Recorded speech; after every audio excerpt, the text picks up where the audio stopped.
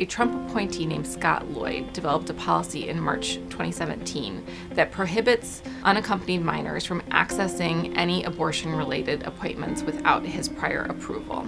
And guess what? He does not approve of abortion. This all came to our attention when one of our sister organizations in Texas, Jane's Due Process, contacted us and said that one of the attorneys in their network was working with an unaccompanied minor, and she obtained a court order saying that she could consent to the abortion on her own in Texas, but the federal government was prohibiting the shelter where she was staying from allowing her to be transported to any abortion-related appointments.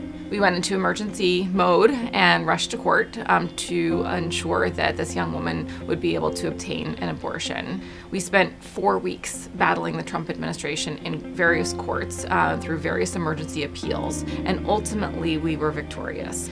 But just because we were victorious for Jane Doe doesn't mean that we struck down the policy. We are asking to proceed as a class action on behalf of all unaccompanied minors in the federal government's care and to strike down the policy for everyone. So it gives us the ability to ensure that no minor will have to go through what Jane Doe went through.